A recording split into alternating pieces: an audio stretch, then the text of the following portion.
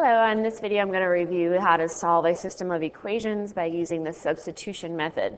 So reminder, first when you're doing substitution method, you need to solve one of the equations for one of the variables. You can either pick x or y to isolate on one side of the equation by itself.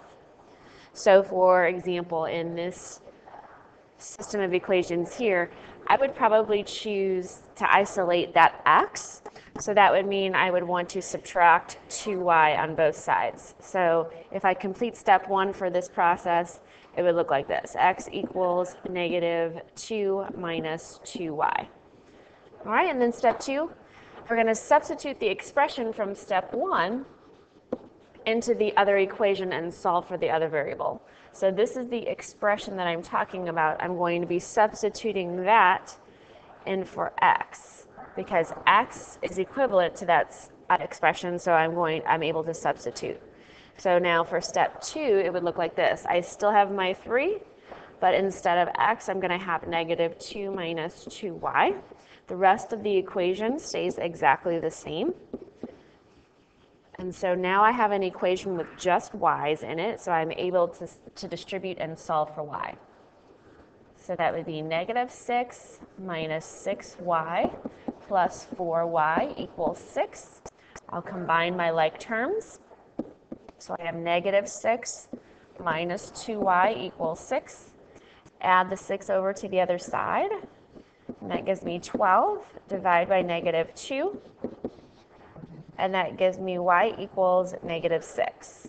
Okay, so that's half of my solution. Remember, in a system, we're solving for both x and y. So now for our step 3, we're going to substitute the value that we just found from step 2, and we're going to put that into the revised equation from step 1 and then solve. So here's my value from step 2. And I'm plugging that value into my equation from step 1. Okay. Now you can plug that into any equation that you want. However, this equation that we've already solved for x makes it easier to solve, so you have less solving to do in this last step if you do it that way. So x turns out to be positive 10.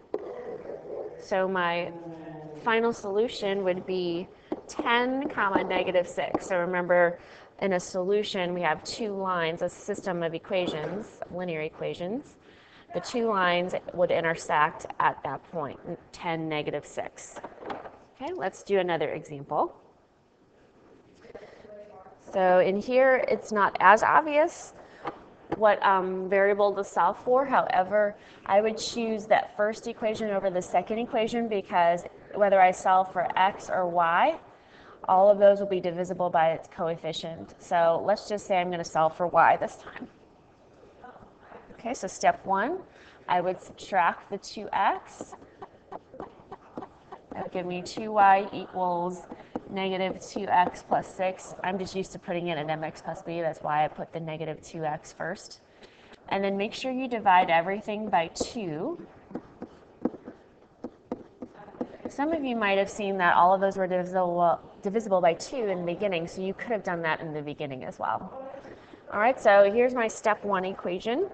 Step 2, I'm going to substitute for y. So I'm going to be replacing that in for y. So negative 2x minus 3 instead of y, I'm putting in negative x plus 3.